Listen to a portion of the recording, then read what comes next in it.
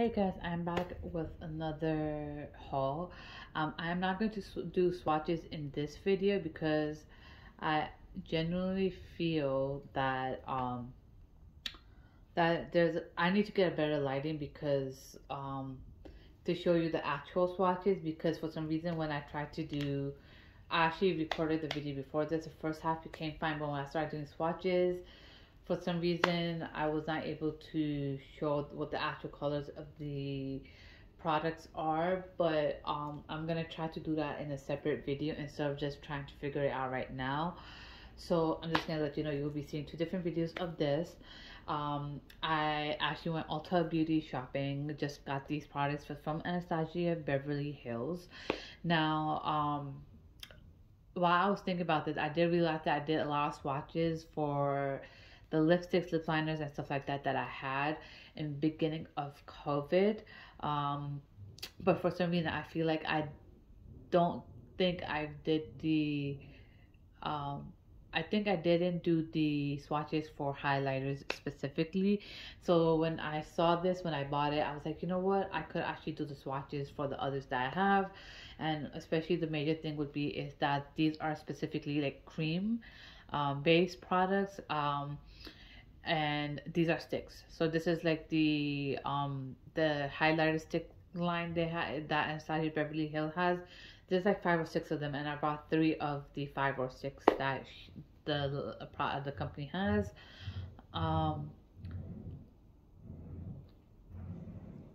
Now, I was just listening to what the noise was downstairs, but I just realized that was my brother. So, because I was not expecting any guests, honestly speaking. But anyways, moving on.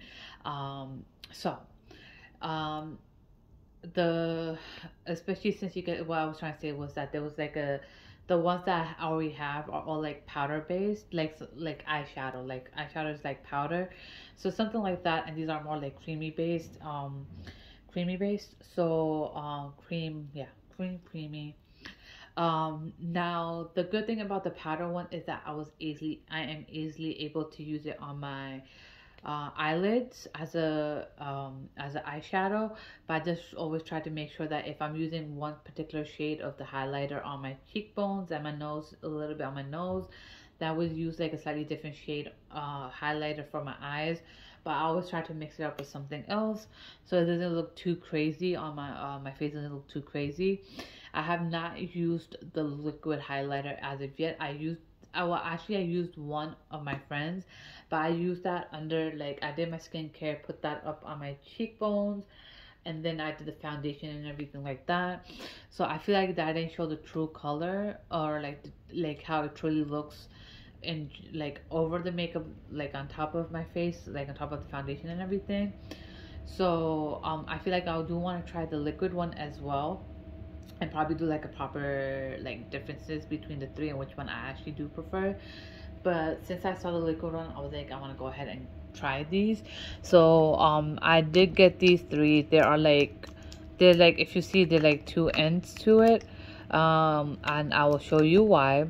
So the first I will do is the shades. I have on the left, which is iced out. The middle is, I'm going blind clearly, cognac diamond, and then the one on the right here is pink diamond. Well, the only one on the screen now.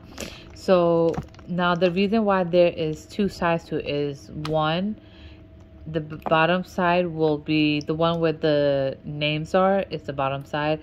It has its brush, which I will tell you, like, the good thing about this, besides the fact you don't need to use other products. And then the other side is this.